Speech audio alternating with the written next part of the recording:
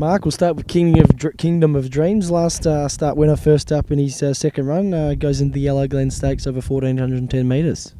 Massive class rise for him, experience-wise. Look, he's a horse that's, pretty handy, but maybe the experience may be a bit beyond him for a race like that. I don't know, but certainly he's a horse with a good future.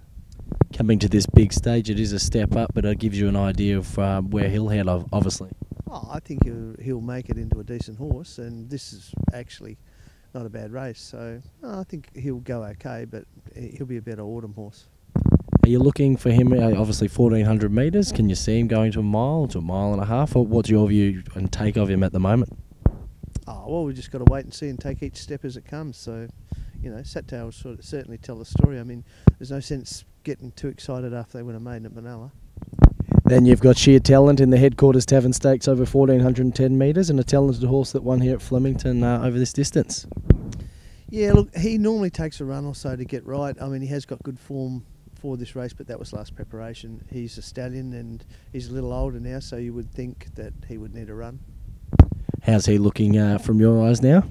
Yeah, he's done really well and he's a bit behind the others, and that's why he's got a late start. But, his first up record's been sort of pretty questionable, and from there on he seems to train on. He's a stallion, so you can accept that. He's been in the money most starts, but first up, can you see him running a cheeky race here Saturday? He's never been placed first up, so he'll run a good race. I mean, he's always around the mark, but he rarely wins first up. Spring ideas for him? Well, we just got to see where he takes us. He might be sort of an Emirates horse, something like that. Then Super Cool, and we all know him, and he's coming into a red-hot field of the Turnbull Stakes, but right into his prep, and he's certainly elbow deep to really give this a red-hot shake come Saturday. Yeah, well, he likes this track. He won the Australian Cup over 2,000 metres at Flemington, third up, but he did have some residual fitness from the spring that year. He's come off a long spell, and he may just need one more run to top him off, so he'll be around the mark. Is he where you'd like to see him at the moment?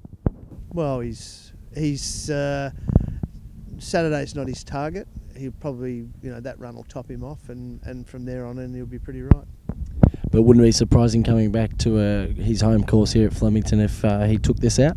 Oh no, nothing surprises. I mean, he's got a very good record at Flemington, so he's certainly a horse on the way up.